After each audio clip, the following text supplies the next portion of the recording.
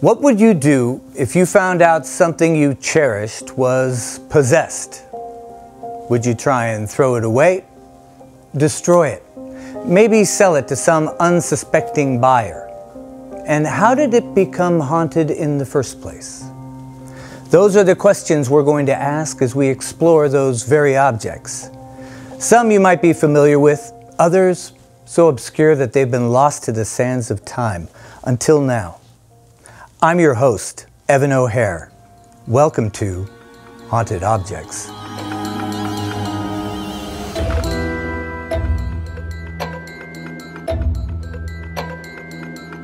So before you buy that trinket at a garage sale or accept that family inheritance, take a look at these haunted objects and decide for yourself if you believe. Thanks for watching Haunted Objects. Make sure to subscribe to our channel, like this video, and click the bell so you can be notified when new episodes of Haunted Objects goes live. Now back to the show.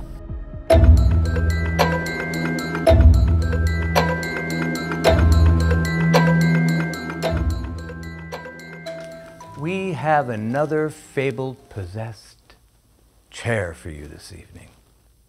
The Busby Stoop Death Chair. Chairs, they seem to be a reoccurring vessel for souls, don't they? I suppose the right person sitting long enough might make a sinister bond. Let's take a look and see what makes the Busby chair the center of more mischief. Located near Sandhutton in North Yorkshire, the Busby Stoop Inn is a public house with a tavern that is considered haunted. The activity seems confined to a reputed chair of the death kept in storage. The chair of death was the favorite chair of a striper named Thomas Busby, who was convicted in 1702 for the murder of his father-in-law, Daniel Audi, whom he supposedly strangled for sitting in his favorite chair after an argument about Thomas's wife, Audi's daughter, Elizabeth.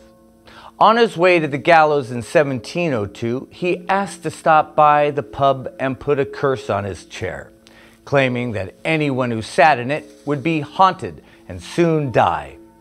It remained in the pub for centuries, and people were dared to sit in it. During World War II, airmen from a nearby base made the pub a hot spot, and the chair became a hot seat, and people noticed that the ones who sat in it would never come back from war. In 1967, 2 Royal Air Force pilots sat in it, and while driving back, they crashed into a tree and died. A few years later, 2 bricklayers decided to try it, and that afternoon, the one who sat in it fell to his death. The cursed chair has apparently killed every person who sat in it, no matter what. Eventually, the pub owner moved it into the basement, hoping that nobody would sit in it. However, one day a delivery man was in the basement and sat in it. An hour later, he crashed his truck and died. After the death, the landlord asked the local museum to take it. To ensure nobody sat in it again, they hung the chair 5 feet from the ground. It seemed that because the museum had made it nearly impossible to be able to sit in it, its killing days were over.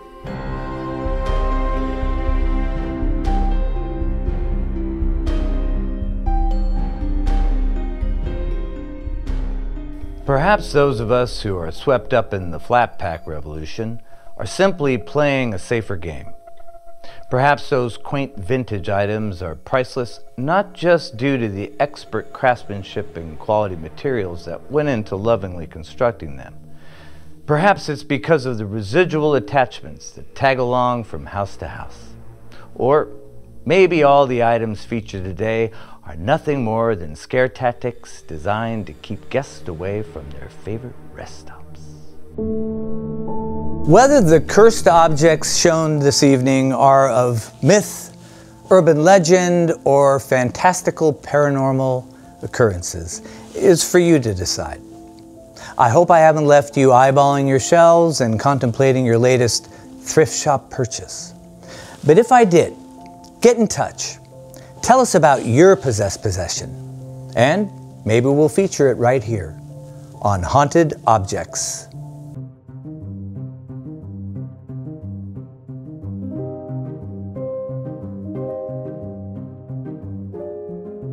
Thank you for listening to Haunted Objects, brought to you by Resurrection Films, hosted by Evan O'Hare, and produced by Shawnee Elise Cook, directed and edited by Jason D. Morris, written by Carly Street, Mark Francisco, and Jason D. Morris, co-produced by Troy L. Foreman and Jason Hewlett, executive produced by Resurrection Films and Berg Garabedian. Haunted Objects was originally aired on the Paranormal Network for Joe Blow Media Inc.